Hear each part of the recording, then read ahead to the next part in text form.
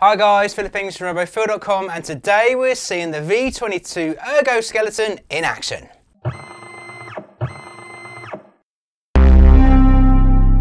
The human body isn't designed to endure the physical tolls of unnatural postures and repetitive motions of the workforce. So the patented Ergoskeleton is a wearable self-powered lifting device that combines the core principles of ergonomics and exoskeletons. The Ergoskeleton products are aimed to improve human productivity, health and wellness during active work.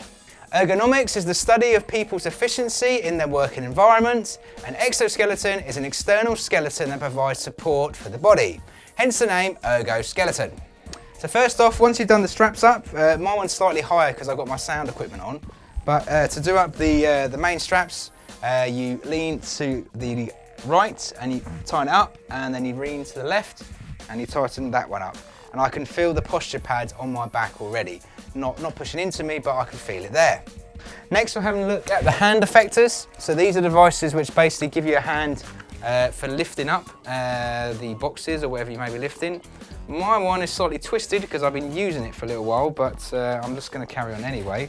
Ideally you want to get that little twist out so it's a nice line on there. Same for the other one. I've got this one on backwards. There we go. So these are the Hand Effectors, and what you have is the clutch here. So when you're lifting up a package, it clutches onto the device there. So I've got a box down here. Let's pick it up. Okay, so here's my box. So the idea is that you use this device. You picked up your box. When you place the Hand Effector onto the box and push down, that's what engages the clutch. So the strings actually stop working at that point.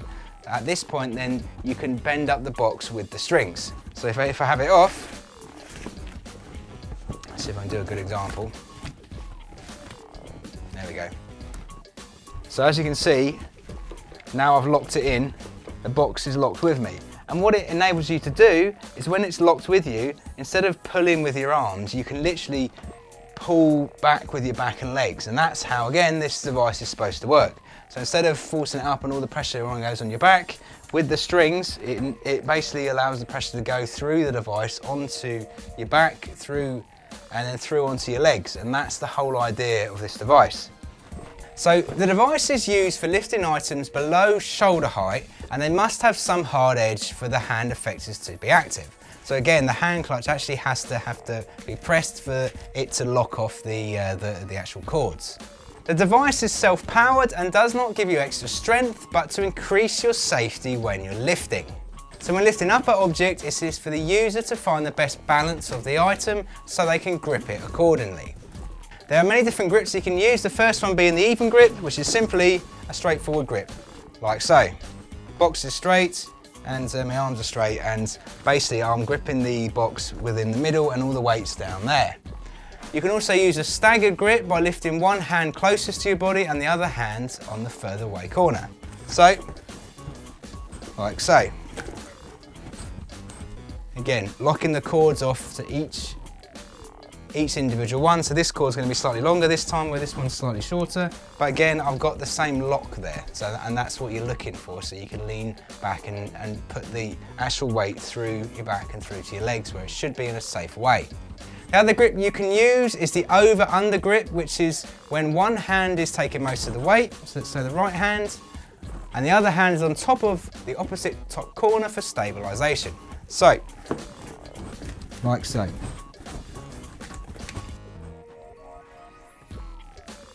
Again, the cord will be short down here and long here. Most of the weight is going through my hand at the bottom. When you engage the clutch, make sure the elbows are bent at 90 degrees and extend your arms wide to accommodate the cords. So when I'm picking this box up, I want to reach wider out than I normally would, so I can extend the cords and the cords wrap around the actual box. Again, activate the clutch by pressing down on the clutch. That locks out the cord and you will feel the transfer of the load onto the device. Check the cords are not twisted when they're put back. So if I throw my box down here, and I'll carefully put these back, what I should be doing is just being a little bit cautious, or careful I should say, and just making sure they're twisted rightly, just so it fits in snugly, like so. Thanks guys, if you want to learn more technical details about the V22 Ergoskeleton, then please check out my next video. For more information, head over to the website we've created specifically for the product using the address on the right. Plus, don't forget to subscribe to our YouTube channel and head over to robofeel.com for the latest news and reviews in robotics. Thanks guys, and I'll see you next time.